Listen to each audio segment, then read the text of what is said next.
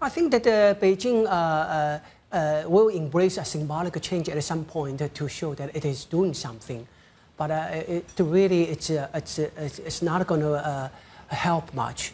CH2 stepped down, and Donald Trump took over, and that coincided with China's rapid economic growth, lots of liquidity flooding Hong Kong.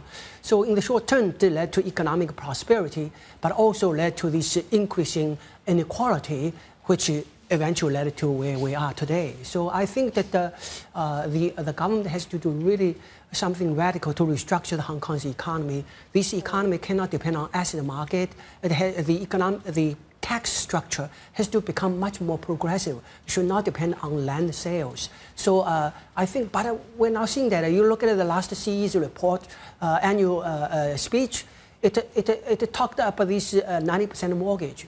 Why would that help Hong Kong?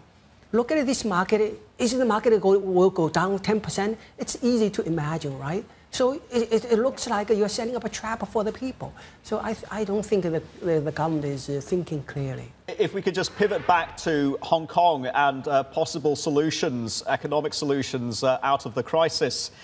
Hong Kong dollar peg, should that be adjusted? And should the current 1% band be widened perhaps? Is that a conceivable solution, or has it proved stable and resilient throughout this political crisis? I think Hong Kong peg is a big problem. It has really exaggerated the asset market cycles in Hong Kong, and partly contributing to the problems we're seeing today.